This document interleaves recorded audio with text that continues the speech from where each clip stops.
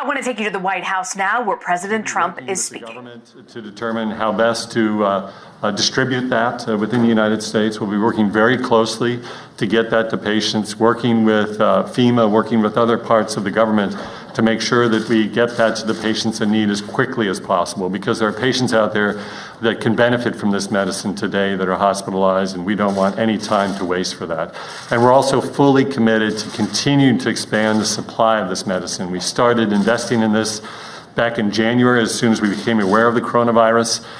This is a long time to manufacture. It used to be 12 months, it's now 6 months. Our scientists have brought that down.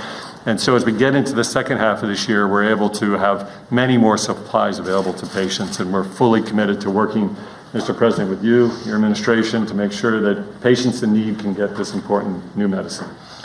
Dan, I really appreciate it, but I also noticed the incredible job you've done with HIV, which I remember so well 15 years ago, 16 years ago. It was a horrible thing. I lived in New York. I lost a lot of friends through HIV. Was terrible.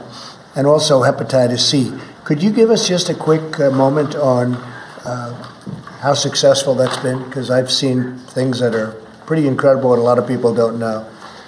Absolutely, and I'm reminded of Ambassador Birx and all of her work in this field as well. The colleagues at Gilead have collaborated for years, both in the developed and the developing world, on HIV.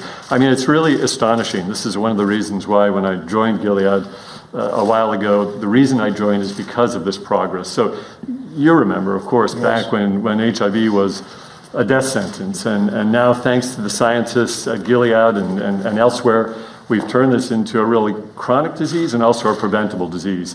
And I want to give special thanks to the administration for the work on the HIV prevention and PrEP program that we're working now in many particularly disadvantaged parts of our country to get more patients on prevention, because the best way, of course, to stop and to end this epidemic is a combination of treatment and prevention.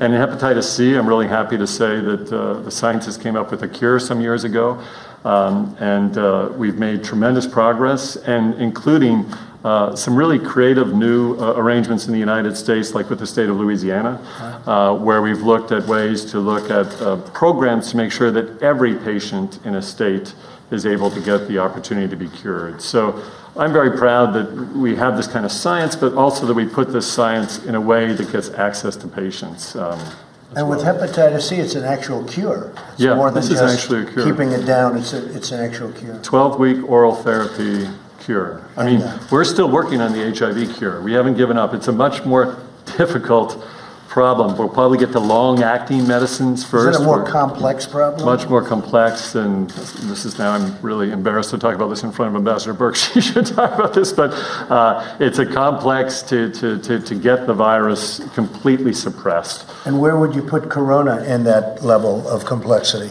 Well, I think it's early days on coronavirus. I think this is the first step today, and I think what we'll see, and it may be like with other viruses that we've seen, that with this base step, with an antiviral like remdesivir, that the way to actually even get better results is to add medicines on top of an antiviral. That was really how we were able to get HIV to a chronic illness by combination therapy. So this is the beginning. There's a lot of great companies out there that are working on this that we're collaborating with, my colleagues in the industry.